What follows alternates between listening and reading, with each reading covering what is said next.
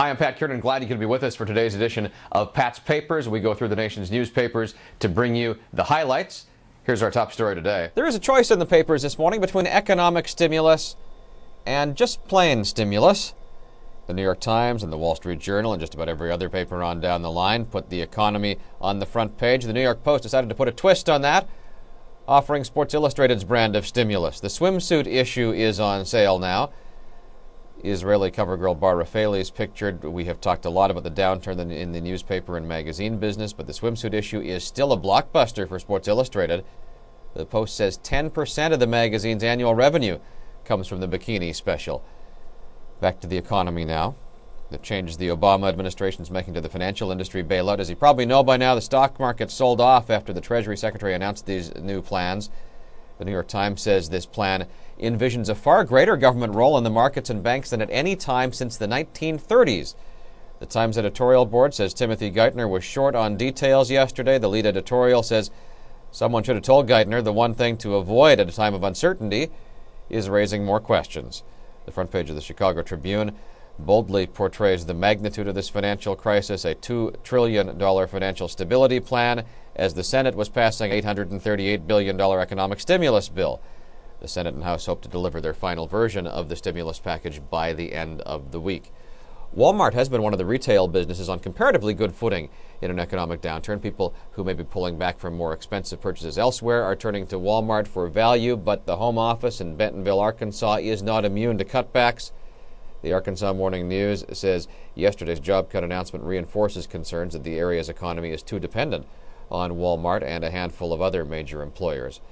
The Washington Post reporting a cloud of uncertainty over Israel this morning. Two candidates were declaring electoral victory yesterday. The story says 4 major parties and a plethora of minor parties divided 120 seats. The big winners were former Prime Minister Benjamin Netanyahu and the Likud party with 27 seats, and Foreign Minister Tzipi Livni's Kadima, who tallied 28 seats. Ultimate success, though, lies in what coalitions can be formed. Since 1991, there have been military restrictions on access of press photographers to take pictures of flag-draped coffins of U.S. soldiers. Now, Defense Secretary Robert Gates is working to lift that photo ban. The Seattle Times with coverage this morning, which includes an interview with a local woman who ignited a censorship controversy in 2004. Tammy Cecilia was working as a military contractor. She saw the coffins of soldiers killed in Iraq. She took a photo, and that photo was published, sparking a national debate. Symbolic news from Australia today. Story picked up all around the country, seen here in the San Francisco Chronicle. Firefighters found a koala bear roaming amongst the charcoal and tree stumps in Australia after the big fires. Over 200 people are dead. The koala is seen as an icon for a desperate climate. The firefighter that found the koala says it was amazing. He turned around, sat on his bum, and sort of looked at me with a look like, put me out of my misery.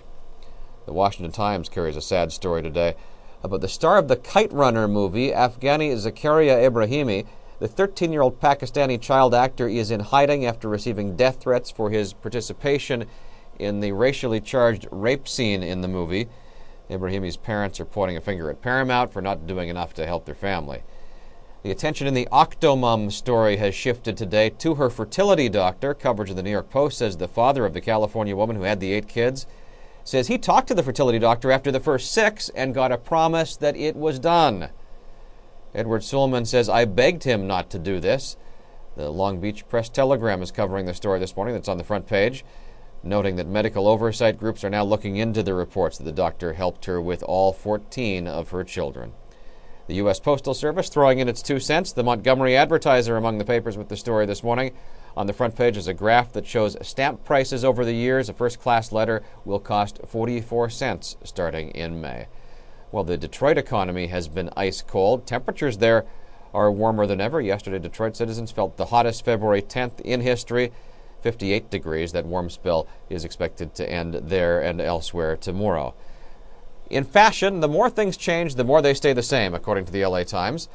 Adam Shorn writing about the men's fashion shows and the fact that the items shown on the runway are things that very few men ever actually wear.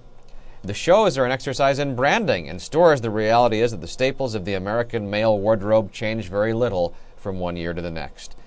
And the state of the economy has increased the awkwardness of group dining, according to the front page of the New York Times dining section. An article points out diners now look at the group check arriving at a power lunch as kryptonite rather than a chance to flash your cash. And that's our look at what's in the headlines today. We do this every day at patspapers.com. You will find this video report, and you'll find links to all of the stories mentioned in today's report so you can read the stories for yourself.